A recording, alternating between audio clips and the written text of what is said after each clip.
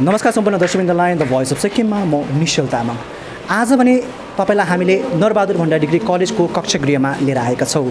विशेष गरिकन तपाईलाई जानकारी दिनुपर्दाखेरि आज भने कलेजले है जुन कलेजको फेस्ट पनि आयोजन गरिरहनु भएको छ र आज भने एउटा महान दिन भन्नु है, जुन दिन चाहिँ आज भने हाम्रो 31औं नेपाली भाषा मान्यता दिवस पनि भव्य रूपमा आज भने यहाँनिर मनाएको छ र मुख्य अतिथिको रूपमा यसै क्षेत्रका विधायक जीटी ढुङ्गेललाई निम्ताएको छ भने र साथैमा जो एसआरएमको भाइस च्यान्सलर र साथैमा भाइस च्यान्सलर इक्फाईकोलाई पनि इन्भाइट गरेको छ र प्रिन्सिपल लगायत सम्पूर्ण जति पनि गेस्टहरूलाई इन्भाइट गरेको छ। र नेपाली भाषा मान्यता दिवसको अर्थ के हो त, यसलाई किन मनाइन्छ त भन्ने विषय लिएर हामीले नेपाली विभागका जो एसिस्टेन्ट प्रोफेसर हुनुहुन्छ उहाँसँग हामीले विस्तृत रूपमा जानकारी लिएको छौँ। हेर्नुहोस् यो भिडियो।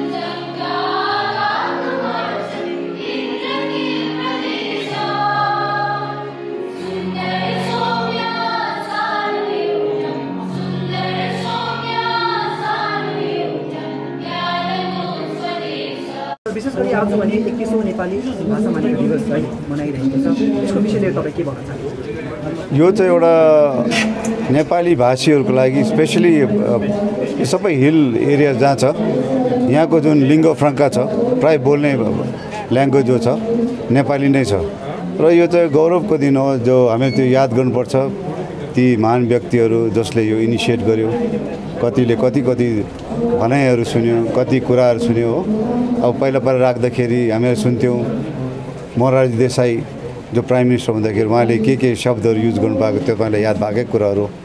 तर पछाडि हाम्रो सम्माननीय मुख्यमन्त्री जो बितेर गयो हाम्रो नरबहादुर भण्डारीज्यू, उहाँको पहलमा जुन यो कदम चाल्यो र उहाँको श्रीमती मिसेस डीके भण्डारीको जुन पहल थियो, उहाँको जुन पहलले गर्दा यो सक्सेस हुन थाल्यो भयो। सक्सेस भएर यसको जुन लाभ हामीहरू सबैले पाएका छौँ, यसको लागि हामीहरू गर्वित हुनुपर्छ। कारण आज हामीले अघि पनि सुन्दै थियौँ यो अब 8 सेड्युल कन्स्टिट्युसनको पस्दाखेरि चाहे तपाईँको युपिएससी इक्जाम जस अरू ठाउँमा इभेन अब लोकसभातिर राज्यसभातिर बोल्दा कहाँ हाम्रो मेन ठाउँतिर गर्दाखेरि हामीले आफ्नो ल्याङ्ग्वेजबाट हामीले एक्सप्रेस गर्न सक्छौँ। र जब हामी ल्याङ्ग्वेजमा थोरो हुन्छौँ, कतिवटा क्रिटिकल पोइन्ट्सहरू हुन्छ, कतिवटा सिक्ने पोइन्ट्सहरू हुन्छ, यो सबै हामीहरूमा राम्रो प्रकारले गर्न सक्छौँ र सहभागी भएर यसमा संलग्न भएर हामीहरू आफ्नो कदम चाल्न सक्छौँ। सर, साथैमा 2 वर्ष बाद कलेज नरबहादुर भण्डारी डिग्री कलेजले आफ्नो फेस्ट आयोजन गर्नु छ र तपाईँ चिफ गेस्ट हुनुभयो सर, कस्तो लागिरहेको छ सर स्टुडेन्ट्सहरू? यो त एउटा राम्रो कुरो हो नि। तपाईँको हेर्नुहोस् 2 वर्षसम्म त it was under total the college was स्टल्ड, माने स्ट्यान्ड स्टिलमा थियो कलेज, चलेकै थिएन। सबै अब भयभीत रहेको थियो। अब यो कोरोना भाइरसले चाहिँ हामीहरू मर्ने हो कि बाँच्ने हो के हो कसो भने अब धेरै यसले ज्यानहरू पनि लियो, तपाईँलाई यादै भएको हो। आफन्तहरू कति हामीले गुमाउनु पर्यो। र त्यो माझमा पनि हामीहरू यसो आएर यो कलेजमा एउटा इन्सपायर भएर, जुन चाहिँ इन्सपायर भन्ने एउटा आज थिमै राखेको छ, त्यो एकदम राम्रो। यसले गर्दा हामीहरू सबैलाई इन्सपायर गर्दैछौँ, आउँदैछौँ केटाकेटीहरूलाई, आउने भावी पिँढीहरूलाई पनि। अब यतिकै होइन, अब जुन चाहिँ अब यो जुन चाहिँ पेन्डेमिकहरू छ, जति अब हामीले भोग्यौँ दुःखहरू, त्यो यतिकै होइन।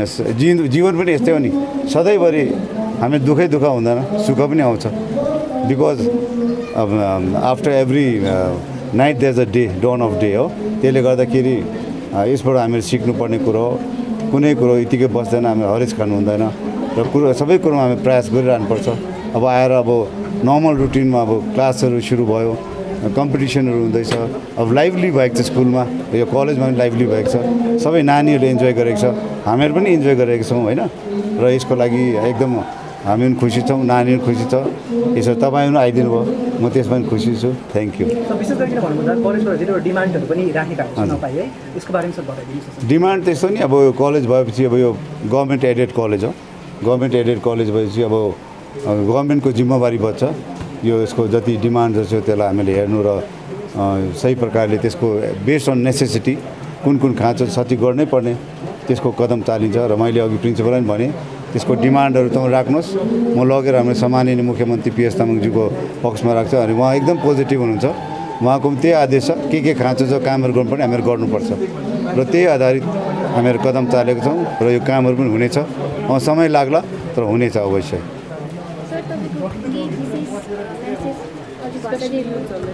मेरो त्यही हो अब युथहरूलाई चाहिँ अब आजको दिनमा एउटा इलेक्ट्रोनिक या डिजिटल एज हो यसमा सबै प्रकारको प्रभाव हुन्छ सकारात्मक नकारात्मक त हामीले सकारात्मक तौरमा अगाडि बढ्नुपर्छ अब आजको दिन हेर्नुहोस् के छ भने तपाईँको इन्फर्मेसन जति आउँछ राम्रो पनि आउँछ नराम्रो पनि आउँछ तर सक्दो त हामीले राम्रो कुरो चाहिँ हामीले लिनु पऱ्यो नराम्रो कुरो चाहिँ पन्छाउनु पऱ्यो अब हाम्रो प्रवृत्ति हुन्छ नि एउटा क्युरियोसिटी किल्स द क्याट अब यो यस्तो थियो त्यो त्यस्तो छ भनेर केटाकेटीलाई के होला खोल्दै गएपछि त्यहाँदेखि त्यही कुरोले मार्छ नि त होइन तर राम्रो नराम्रो चाहिँ हामीले हाम्रो प्यारेन्ट्सको पनि एउटा रेस्पोन्सिबिलिटी बन्छ र अब रेस्पोन्सिबल सिटिजन्सको पनि एउटा दायित्व बन्छ हामीले नानीहरूलाई के हेर्नु के नहेर्नु के राम्रो के नराम्रो त्योपट्टि हामीले उनीहरू कदम चाल्नु सिकाउनुपर्छ ताकि उनीहरूले सकारात्मक रूपले जुन राम्रो कुरो छ त्यसलाई एक्सेप्ट गरेर आफ्नो जीवनमा इम्प्लिमेन्ट गरेर त्यसको सदुपयोग गरेर एउटा पोजिटिभ वेमा अगाडि बढ्यो भने एउटा सफल बाटोमा उनीहरू पुग्न सक्छन् तपाईँको नकारात्मक कुरोमा लाग्यो त त्यसले तान्दै तल पुर्याउँछ र यो कुरो चाहिँ हामीले बुझ्नुपर्नेको र हामीहरू अरूलाई पनि बुझाउनुपर्छ म डाक्टर उदय छेत्री यहाँको नरबहादुर भण्डारी सरकारी महाविद्यालयको सहायक प्राध्यापक हुँ र आज यो इन्स्पायर 2020 को दिनको अवसर पारेर र अमृत महोत्सवको अवसर पारेर यस महाविद्यालयमा भाषा मान्यता दिवसको कार्यक्रम पनि मनाइरहेका छौँ र भाषा मान्यता दिवसको विषयमा भन्नुपर्दाखेरि यसको सुरुवात आनन्द थापाले 1956 सालमा जागृत गोर्खाका सम्पादक हुनुहुन्थ्यो उहाँले उठान गर्नुभयो देहरादुनबाट र त्यो देहरादुनबाट उठान गरेको आवाज अझै बुलन्द बन्यो दार्जिलिङमा त्यति बेला दार्जिलिङ सम्पूर्ण भारतीय नेपाली भाषीको आदर्शको केन्द्र थियो कुनै पनि सामाजिक आर्थिक राजनीतिक सांस्कृतिक जुनै पनि विषयमा दार्जिलिङलाई आदर्शको रूपमा हेरिन्थ्यो र आदर्शको रूप दार्जिलिङले दिएको थियो र दार्जिलिङले जे सोच्थ्यो र जे भन्थ्यो त्यसलाई नि सर्वभारतीय नेपालीहरूले मान्थे र दार्जिलिङले जब भाषा मान्यता आन्दोलनको निम्ति उहाँले कदम उठाउनु भयो यो आवाज राष्ट्रिय आवाजको रूपमा पुग्यो र धेरै शाखाहरू खोले आसाम मेघालय त्रिपुरा बम्बई डुवर्स सुमन भाषा मागको आवाजहरू बुलन्द बनाउने काम दार्जिलिङले नि गरेको हो तथापि 1980 को दशकमा त्यहाँनिर गोर्खाल्यान्डको एउटा आन्दोलन भयो जसले गर्दाखेरि भाषा आन्दोलनको जुन चाहिँ गति थियो त्यो गति रोक्यो तर त्यसलाई निरन्तरता दियो सिक्किमले र सिक्किममा त्यति बेला नेपाली भाषी मुख्यमन्त्री हुनुहुन्थ्यो श्री नरबहादुर भण्डारीज्यू र उहाँको नेतृत्वमा गठन भयो भारतीय नेपाली राष्ट्र परिषद यो 1990 को कुरा हो र 1990 को 11 र 12 जुनमा अखिल भारतीय भाषा सम्मेलन भयो त्यही सम्मेलनले जन्माएको भारतीय नेपाली भाषाको नेतृत्वले र त्यसका अध्यक्ष रहेका श्री नरबहादुर भण्डारी अनि सिक्किमको एकमात्र लोकसभा सांसद दिलकुमारी भण्डारीको रणनीतिका कारण सर्वभारतीय स्तरमा नेपाली भाषाको माग गुन्ज्यो सबैभन्दा ठुलो कुरा त्यति बेला के भयो भने दिलकुमारी भण्डारी र नरबहादुर भण्डारी त्यही भारतीय नेपाली राष्ट्र परिषदका सदस्यहरूले विभिन्न सांसदहरूलाई भेट्ने काम गर्यो घर दैलो अभियान नि गर्यो घर घरमा गएर सांसदहरूको घर घरमा गएर नेपाली भाषाको औचित्य के हो यसले मान्यता पाउँदा राष्ट्रिय स्तरमा के फाइदा छ भन्ने कुराहरू उहाँहरूले सहकार्य गर्नु भएपछि सबै राजनीतिक दलबाट नि नेपाली भाषाको समर्थन भयो एकजनाले पनि विरोध गरेन र 443 वटा त्यति बेला मतदान खसेको थियो त्यो दिन 20 अगस्तको दिन र 443 मा त्यहाँ भएको सम्पूर्ण सांसदहरूले नेपाली भाषाको पक्षमा नि मतदान गरेर राष्ट्रिय एकबद्धता देखाएका थिए। अर्थात् राष्ट्रले नि चाहेको थियो नेपाली भाषाले मान्यता पाओस् भनेर। यो नेपाली भाषाले मान्यता पाउँदाखेरि के भयो भने भारतको सिमानामा खटिने, लड्ने, मर्ने, रगत बहाउने एउटा विशेष जाति समूहले न्याय पायो भनी भस्मे, भिड, पहरा फाँडेर आबादी गरेको त्यो जातिले पनि न्याय पायो, नेपाली भाषीले न्याय पायो। र नेपाली भाषाले मान्यता पाएपछि यसका धेरै फाइदाहरू छन् र ती फाइदाहरूमध्ये हो लोकसभामा पनि नेपालीमा बहस गर्न सकिन्छ, राज्यसभामा, विधानसभामा बहस गर्न सकिन्छ र युपिएससीका परीक्षाहरू पनि दिन सकिन्छ। त्यो प्रावधान छ एउटा विषय लिएर। तर म यहाँहरूलाई जानकारी दिन चाहन्छु, 31 वर्ष भइसक्दा पनि नेपाली विषयलाई लिएर कसैले पनि युपिएससी परीक्षा उत्तीर्ण गर्न सकेका छैनन् र यसको मुख्य कारण मलाई लाग्छ यो सिलेबस हो। सिलेबस एकदमै कठिन छ, किन क्लास 10 देखि उँभो पढाइको विभिन्न स्ट्रिम छुटिन्छ र नेपालीलाई लिएर फेरि फर्केर पढ्नु गाह्रो हुन्छ। त्यसैले गर्दाखेरि यो भाषाले मान्यता पायो, तर यसले फाइदा पनि दिने छ र यो फाइदामा सबैभन्दा ठुलो प्रशासनिक क्षेत्रमा हाम्रो नेपाली भाषीहरू पुगोस् भन्ने हाम्रो चाहना हो। यसको निम्ति यो सिलेबस परिवर्तन हुनुपर्छ भन्ने मलाई लाग्छ र यसको निम्ति ठुलो पहल हुनुपर्छ। नेपाली भाषालाई निर्णायक र निचोड मोडमा पुर्याएर मान्यता दिलाउने कार्य सिक्किमले गर्यो। अब विभिन्न आइएस आइपिएसहरू जन्माउने काम पनि सिक्किमबाटै होस् भन्न चाहन्छु र यसको निम्ति म सरकारलाई विशेष धन्यवाद पनि दिन चाहन्छु। उहाँहरूले उच्च शिक्षाको निम्ति आइएस कोर्सहरूको निम्ति कोचिङमा पठाउने कार्यहरू गर्नुभएको छ भने नेपाली भाषाबाट एउटा सब्जेक्ट एउटा विषयको रूपमा दियो भने त्यहाँ उहाँहरूले धेरै मार्क्स पाउन सक्छन्, किनभने यो भाषाको प्रश्न पनि नेपालीले बनाउँछ भनी काट्ने पनि नेपालीले नै काट्छ र यस अर्थमा हामीलाई धेरै फाइदा हुन्छ भन्ने मलाई लागेको छ। धन्यवाद। Sir, the fest Inspire 2022. So after COVID, it is the first fest that Yes. the college has been organizing. Yes. So how is the response of the students? Actually, Inspire 22 is a program.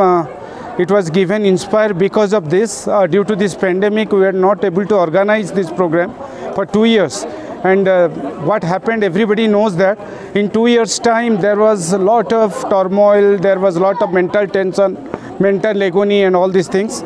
So to overcome that, we have given the name Inspire 22 to inspire our students to perform and to express themselves in the open stage. So that was the name given in Inspire 22. And this program, after 2 years, we have done that. And we are very happy that we have got a grand response from the students. And they were really happy. In fact, we would have done it 1 month back, but then due to the examination of the students and all, we are not able to celebrate that. But now the examination is over. And yesterday the examination was over. That's why we have this. It is sort of Bhasa Manyata Divas, farewell for the students, and similarly grand feast for the Inspire 22. So what message would you like to give, especially on this occasion of Nepali Sahitya? Nepali साहित्यको म यही भन्न चाहन्छु कि हाम्रो नरबहादुर भण्डारी साहबको नाममा यो college भएको छ and he is the main architect, उहाँको मेन आर्किटेक्ट हुनुहुन्छ। त्यसको लागि हामी उहाँको लागि विनम्र श्रद्धाञ्जली जनाउँदैछु। यो यसमा हामीले म्याडम भण्डारीलाई पनि बोलाएको थियौँ, बट उहाँको कार्यक्रम दिल्लीमा थियो, त्यसको लागि उहाँले आउनु सक्नु भएन। त्यसको लागि पनि हामी यो गर्दैछु, उहाँको पनि धेरै धेरै विनम्र श्रद्धाञ्जली जनाउँदैछु। एन्ड भाषा मान्यता दिवसको यस्तो छ, नेपालीमा हुनुपर्ने यो प्रोग्राम, किनभने आफ्टर ए लङ फाइट यो चाहिँ भएको छ नेपाली भाषाको। त्यसको लागि स्टुडेन्टहरूकोमा पुरा यहाँ उत्साह पनि थियो स्टुडेन्टहरूकोमा। एन्ड अरू जो अतिथिहरू आउनु भएको थियो, महानुभावहरू आउनु भएको थियो, त्यसको लागि पनि यो चाहिँ एकदमै सरकारबाट ठुलो एउटा कार्यको थालनी भएको थियो र त्यसपछि सिक्किम विधानसभाले पारित गरिसकेपछि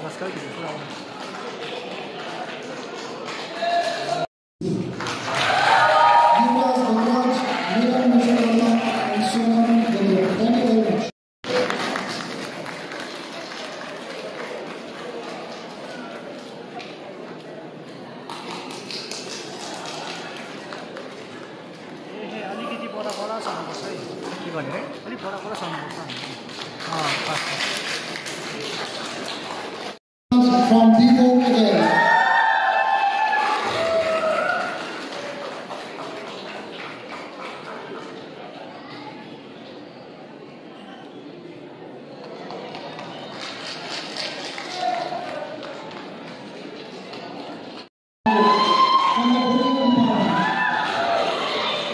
The winners in interdepartmental dance competition.